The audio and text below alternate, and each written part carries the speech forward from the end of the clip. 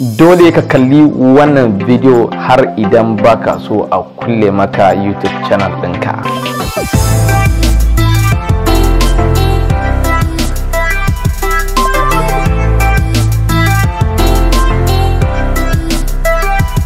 Barkanku da zuwa WANNAN TV YouTube channel ɗinku taku ta kanku. Yau za mu tattauna akan wasu abubuwa da suke damun mutane, abubuwan da suka cima mutane tu a ƙwarya. Waɗannan ba wasu abubuwa bane illa abubuwan da suke sanyawa a rufe maka YouTube channel ɗinka, ko kuma ma idan ba a rufe ma YouTube channel ba, a lokacin da ka cika ka'idoji da ya kamata ka fara samun kuɗi a internet, sai ka ga an rejectin maka application ɗinka saboda tarran yini ranza ne ka sami matsala a yadda kake tafiyar da YouTube channel ɗinka. Ku biyo mu a cikin wannan shiri domin ku ji waɗannan abubuwa kuma guda nawa ne.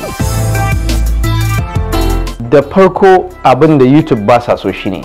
waɗansu za ga sun yi video, sun creating ɗin video, sai ka ga sun saka wani hoto wanda idan ka shiga cikin wannan video ɗin ba wannan abin bane, ma'ana suna yaudaran mutane. So idan YouTube suka gano cewa kana yaudaran mutane a videos ɗinka, za ka zo ka rubuta wani abu ko kuma ka rubuta wani hoto ko ka sa wani hoto, amma bidiyon naka bai kunshi waɗannan abubuwan ba, ka yaudari mutane, sai mutane sun danna su zo suna tsaki, suna commenting, suna cewa su ka yaudare su, to wannan abin yana sanyawa a rufe ma mutum YouTube channel. Sannan kuma sanya abin da ya shafi batsa ko tsiya wanda yake ya shafi wato kamar mace iskanci na banza na hofi, to wannan ana sanya ma irin wannan videos din automatically YouTube za su rufe maka channel ɗinka. Sannan kuma abu na gaba shine wato abin da ya shafi cin mutunci, ma'ana waɗansu za su yi videos suna cimma wasu mutunci, suna cimma wani zarafi, to wannan idan aka kama irin wannan video a YouTube yana sanyawa automatically wato ainihin rufe maka YouTube channel ɗinka, ya zamto cewa ma ba za ma ka iya ƙara sanya video a YouTube channel ɗinka ba. Sannan kuma da video ɗin da yake yana tada hankali, wannan video YouTube ba za su bashi ba, wannan zai sanya a rufe maka YouTube channel ɗinka.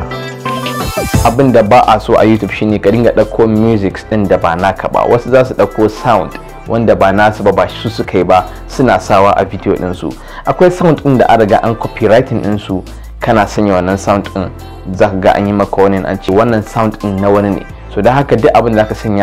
sanya shi original. Akwai audio collection na YouTube, ka dinga shiga kana neman sound da suke free copyrighted sound ka sanya a video ɗinka, saboda in ka saka video ɗinka ba tare da an kama ba, wannan yana iya janyo maka matsala. Kai kwanaki kana shirya video ka saka sound ɗin da ba naka ba, the moment ka je ka ɗora shi a YouTube sai ka ji an ce maka wannan abun fa na wani ne, da haka ba dama ka sanya video ɗin, ko kuma in ka sanya video ɗin za a ce ana ba wani kuɗi, abin zai bata maka rai. So maganin kar a fara, malam ka je ka nemi original sound a maka shi, a maka sound scoring ka amfani da shi, ko kuma ka zo wajen YouTube sound library ka ɗauka for free,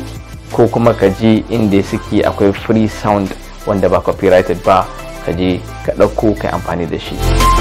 Sannan kuma akwai abin da YouTube ba sa so shine impersonation, ma'ana akwai mutanen da ga su ba aktoci bane, sai su je su ɗauko sunan wani actor su buɗe account da sunan wani actor, wannan shi ake kira impersonation.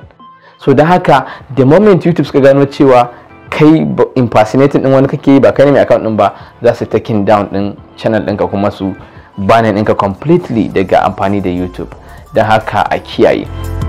Sannan kuma a ƙarshe akwai wata matsala wanda za ga mutum ya riga ya building din channel ɗinsa, ya samu subscribers ɗinsa sun kai 1000, sannan 4000 hours of views, amma ya sending din application ɗinsa to YouTube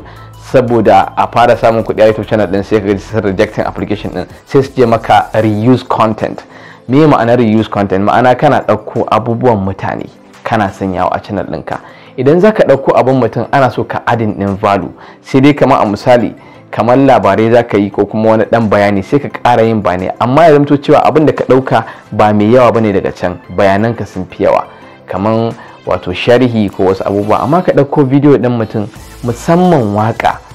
babu kyau idan ka saka wakan mutane, ko da a ce wai ka ce irin wai bari kama mutane irin video akan best songs of kaza ko kuma songs of the year, irin ka ɗauko minti uku ko minti ɗaya kana sawa na waƙoƙin kana cewa waka ta ɗaya na biyu, wannan abin zai sanyawa ba za a wato ainihin monetizing channel ɗinka ba. Da ka ɗauko waƙar wani ka sa ko da wai za ka yi sharhi akan waka ne ba a cika so ka yi sharhin waƙoƙi ba, wannan ma automatically zai sanya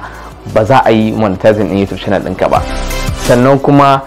kar ka ɗauko content ɗin da ba naka ba ka sa shi a channel ɗinka, ka tabbatar komi naka ne. In ma za ka ɗauko na wasu sai dai ka ɗan yi sharhi, kaman ka yi labarai za ka yi akan wani, sai ka ɗan zo ka sa labaran sai ka ɗan ɗauko abin da ya ce kaɗan sai ka sanya. In ba haka ba wannan zai sa